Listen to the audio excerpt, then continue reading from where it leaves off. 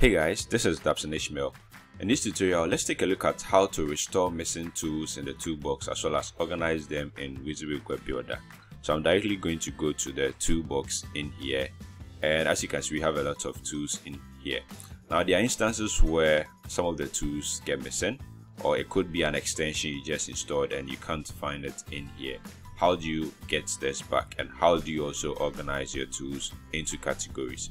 So to go about this, all you have to do is to open your toolbox as I did and right click on an empty space in your toolbox and then go to customize toolbox. So once you come to customize toolbox, it gives you a pop-up window which gives you the available tools or the tools you currently have in your application on the left hand side, and then the ones that are shown in the toolbox. So you realize that we have a lot of tools in here, and there could be a situation whereby you've installed an extension but it isn't showing in here. So how do you do that? So to add a tool to the toolbox, all you have to do is to first of all select the tool you want to add. So let's say I want to add there was a tool in here, so fit text, and this is the tool I want to add to my toolbox. So first of all, I need to select this particular tool.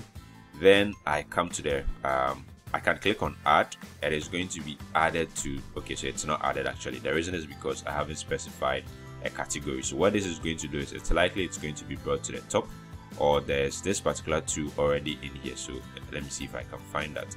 But if not, let me just come to the very bottom of this particular section. Let me click on new extensions, and then let me click on fit text. Then I'm going to hit on add. So you realize it has actually moved to the right hand section of my tools. So if I click on OK, that is going to be part of the toolbox. So when I scroll to the very bottom,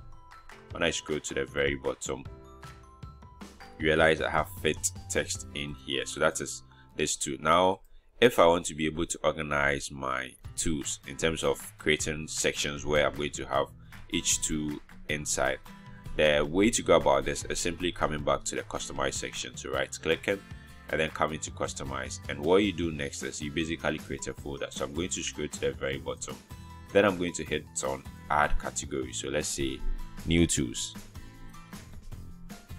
then I click on OK. So once I create that, it's going to come to the very bottom, and if I want to move this particular tool into this, all I do is just either move it down, or I can use the move up and move down options here to move my tools. Now it's very useful if you're able to categorize your tools, in the sense that if you need specific set of tools, that is extensions you've installed, once you categorize them, it makes it easier when you're searching for them, or it makes it even easier in case of you collapsing some of the tools in here and being able to work with the tools you just want to work with. So I had to do this video because there were instances where I missed a couple of my tools and it was a bit difficult for me. So once I found a way, I decided to share with you.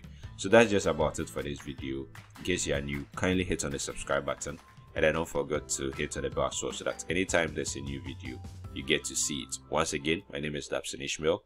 Thank you very much for watching. Bye for now.